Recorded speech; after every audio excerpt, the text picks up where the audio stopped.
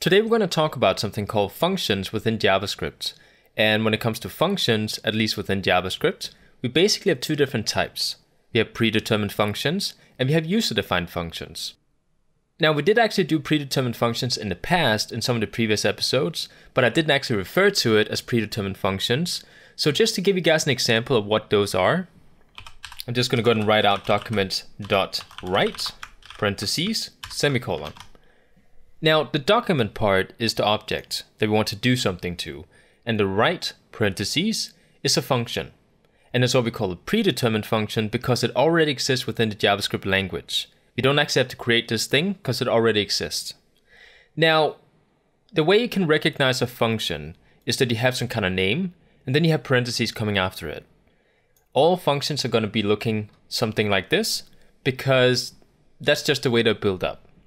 Now, when it comes to user-defined functions, it's a function that we create ourselves. So we decide what we want to use it for and what it should do. And just to give you guys an example of why it could be useful to have functions, let's say we have a website and I want to do something inside the website with JavaScript, but not until the user has done something inside the website. For example, clicked on something or waited a certain amount of time, or maybe the mouse needs to hover on top of something.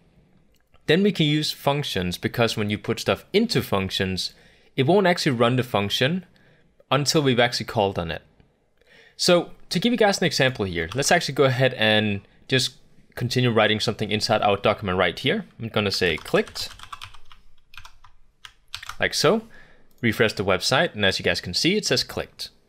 Now, if I put this inside a function that we create ourselves, a user-defined function, by writing function, space, then we need to give this function some kind of name. It could be, just as an example, my script. You guys can call whatever you want. Parentheses, because we do need to have the parentheses afterwards, that defines a function. Space, curly brackets, just like in CSS. And then inside the curly brackets is where we put our code. So if I were to copy our document right here, put it inside the function instead, you guys can see that once I refresh the website, it disappears.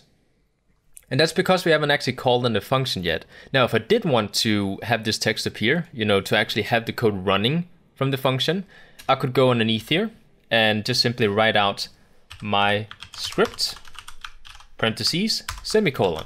Because now we've activated the function and it's going to appear where we put this piece of code inside the website. So if I were to refresh, now you guys can see it says clicked again. Now, if I want to call in this function on certain events, and we haven't actually talked about events yet because I think it's important we get the hang of functions first and talk about some of the different things that JavaScript has to offer, some of the basics before we get into too much into events. But just to give you guys an example, let's say I want to have a piece of text inside my website. And when I click on this text, I want something to happen. I want to run this function down here. So if I say click me, and do bear in mind, this is just a simple paragraph in HTML. It's not JavaScript code. Now, if I want something to happen once I click on this thing up here, I could say that I want to put an event inside the HTML tag. I could also do it directly inside the code. But just for this exercise, let's go ahead and put it inside the HTML tag.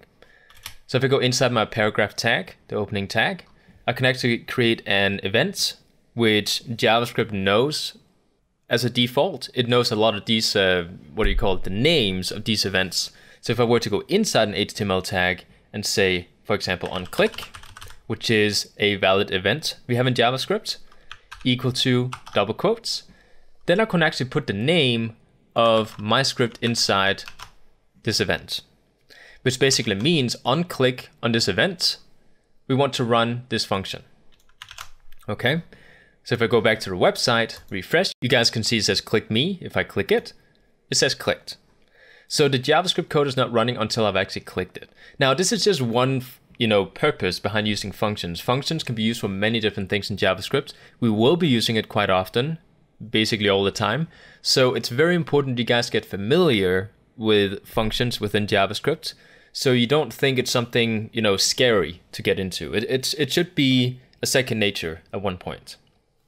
So this is basically what I wanted to show you guys with functions. We will be talking more about functions in the future, so I'm just going to go ahead and leave this episode here. I hope you guys enjoyed, and I'll see you guys next time.